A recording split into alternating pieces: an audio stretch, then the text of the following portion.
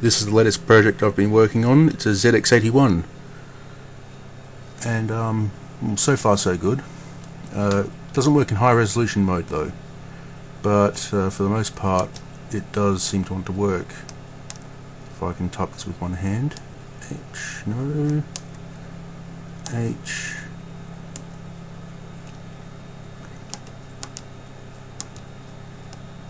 and that one. So far so good.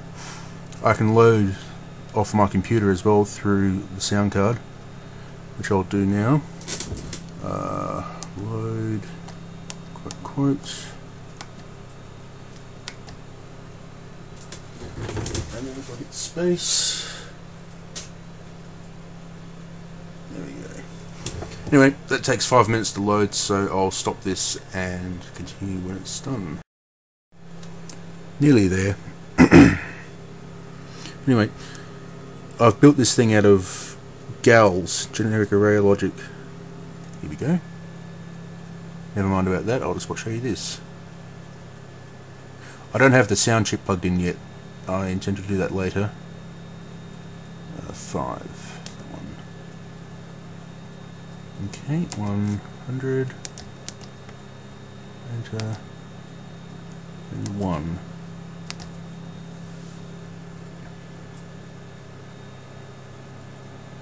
It's a little bit wobbly because I don't have a 6.5 megahertz crystal.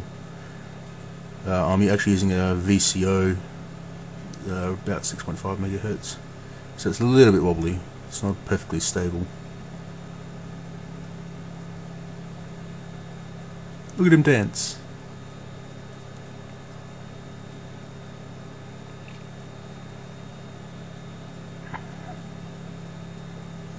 Anyway,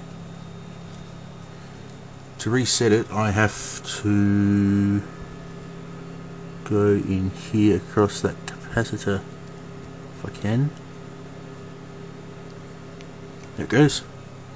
A bit difficult with the camera in my hand, but I'll load up a high resolution game and show you what happens. Okay, that's done now. Press any key to start. So that's in low res, that's normal whatever, but then I get that sort of nonsense at high res, and I can barely make out anything. Still need to diagnose that. You can sort of make out, yeah, just got hit then.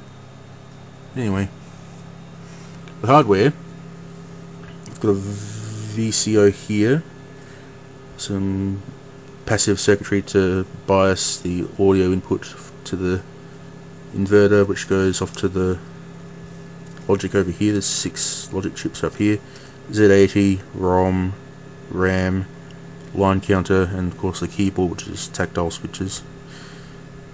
But anyway, so far so good. Seems to be working.